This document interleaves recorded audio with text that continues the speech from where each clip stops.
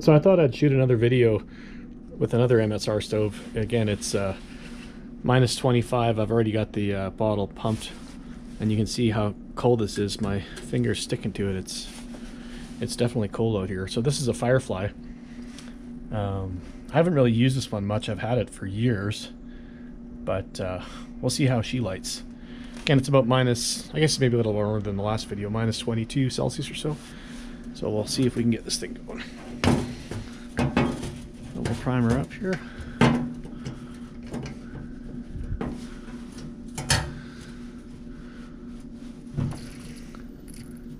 There's some fuel. That's probably quite a bit, actually.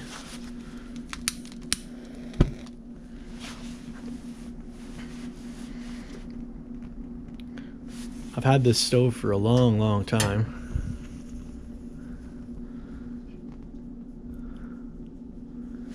And haven't really used it a lot in the winter. But it's never let me down.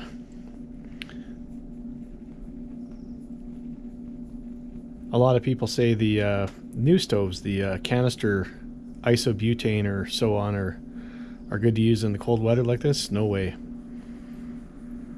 It'll work for a few moments and then your liquid fuel won't vaporize. It'll just essentially turn to liquid in your tank and you're screwed.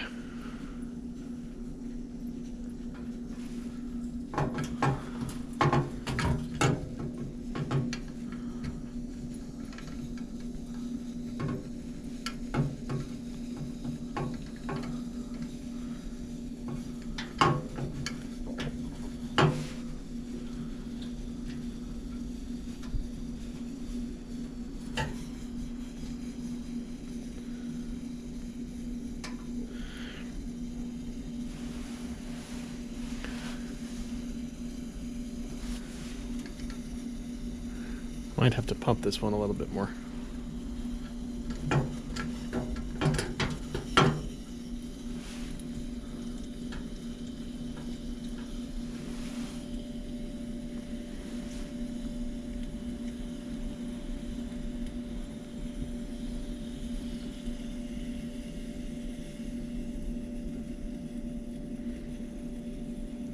The Firefly doesn't have the big generator loop, so the whole body's got to warm up.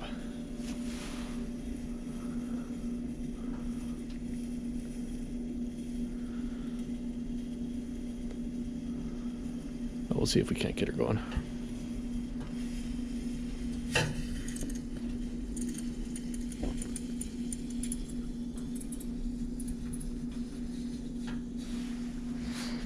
I'm going to pump this a little bit more.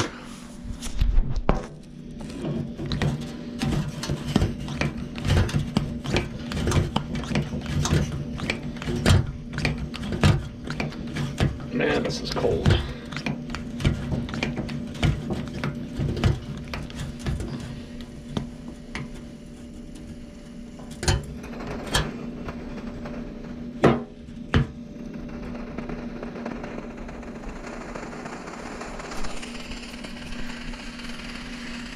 There we go, she's starting to kick now.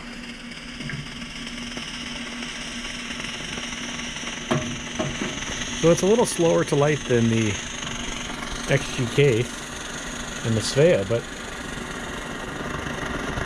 still no problem.